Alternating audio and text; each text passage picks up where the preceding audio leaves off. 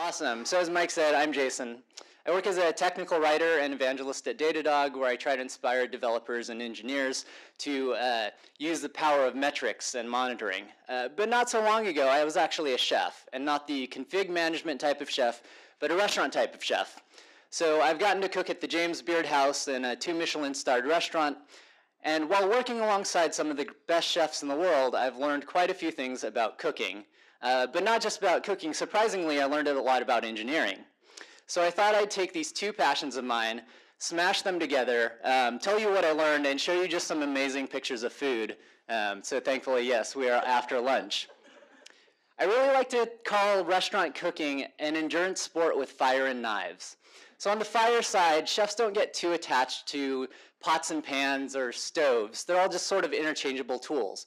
But on the knives side, we get really obsessed by knives. So after making about 1 million of these sushi tacos and breaking down hundreds of pounds of tuna loins, I decided to buy myself a Japanese carbon steel Yanagi knife. It's a sushi knife dedicated purely to sushi, well known for being razor sharp, but also known for being a little finicky. It requires a little special care and attention.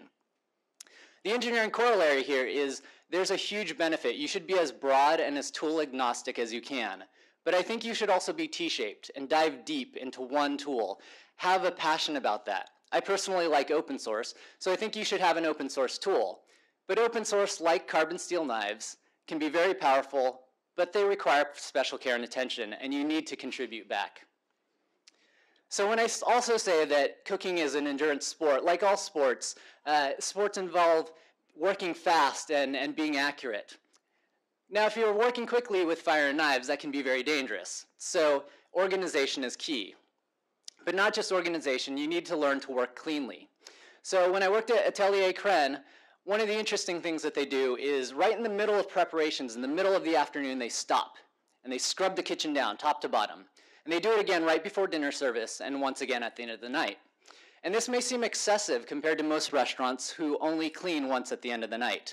But it became very, very obvious that they could only do what they did because they worked cleanly, and that fueled their organization and allowed them to work at speed. So obviously the engineering corollary here, completely transparent. You can't accumulate tech debt. You really have to stop what you're doing and focus on that, make it a priority if you expect to operate at speed or produce anything functional. But more than tools and techniques, the thing with cooking is you have to keep the end goal in mind, and that's to make things that taste delicious. And the only way you can do that is to taste what you're cooking. You have to taste each individual ingredient, each component. You learn to taste your dish as you're cooking it, because cooking inherently changes food. What tastes good now won't necessarily taste good later. What tastes good raw may not taste good when it's cooked. There's a corollary here with systems. The systems that we design are complex and they're dynamic. There's a lot of pieces. And just like food, where one ingredient can ruin an entire dish, one bad component can ruin your entire application. So you need to learn to monitor everything. Monitor throughout the building process, monitor once you deploy. So we're in New York, one of the greatest food cities in the world, and I'm always impressed by the chefs that work here. Particularly, there's a ton of chefs here who stagiaire, and that's the French term for interning for free. They come and they just work for free to learn. And the ones that are getting paid are just getting paid minimum wage. But at the same time, these chefs and these cooks are eating at restaurants that are amazing and that would take months for you and I to get reservations at. And often when they're eating there, they're eating for free. Because while kitchens aren't necessarily empathetic environments, there's an industry-wide empathy. So earlier this year, Datadog, we actually had a fairly public incident. And the amazing crew at PagerDuty actually sent to us some cupcakes, which were quickly devoured and not able to be photographed.